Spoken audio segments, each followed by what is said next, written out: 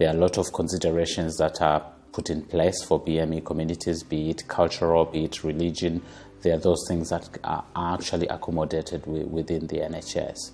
What makes the NHS good for ethnic minorities is that we have such a vast diversity of people working here. Even in my department, where we have 7 consultants, 4 of them are not native British people. And we've never felt excluded in any way. We feel like we're all one big happy family, and that extends outside the department as well.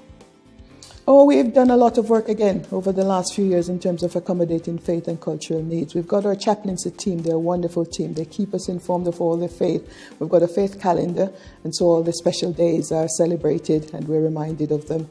We do have lots of events on those special days. It's the best place for BAME staff. For example, if certain days I need to do the fast, I would go and ask my manager, and she will always accommodate me with it. And they're very, very supportive towards all the religious needs, which is amazing. And it's just not myself, it'll be coming from everybody that works for the trust.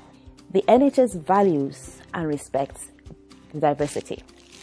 And when people come together with a different gender, different background, cultural beliefs, and you feel that you're welcome, and people actually look to see what contributions you can make to the service, it's a very good thing. The NHS is very flexible when it comes to faith and cultural needs. If I think about myself, I'm a Muslim, and during Ramadan, my managers change my shift, so I do night shift, so it accommodates my personal needs, and I think that's very helpful of them to work around that.